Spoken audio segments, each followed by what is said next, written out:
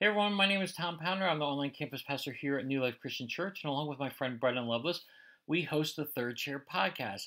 And what we've really enjoyed about these podcasts is that everybody's story is different. However, what I love about this episode is that we've all gone through those times in our lives where we're wondering, hey, God, are you there?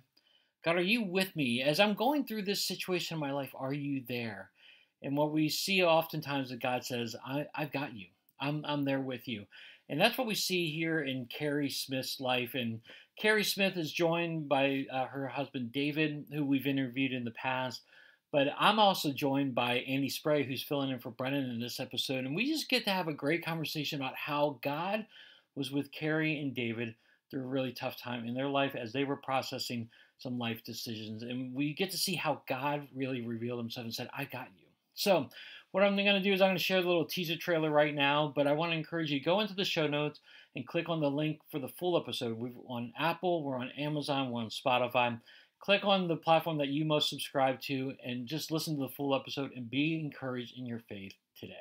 All right, so without any further ado, here's the teaser trailer.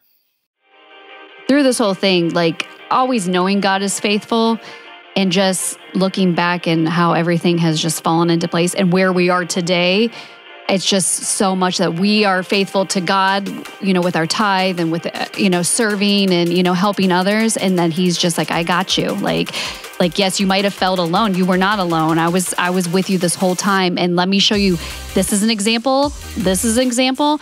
And then one of the best examples is we had 3 embryos left. And so when you sign up for IVF, you're like, what do you want to do if you have any leftover embryos? You can discard them, you can donate them to science, or you can donate them to another family.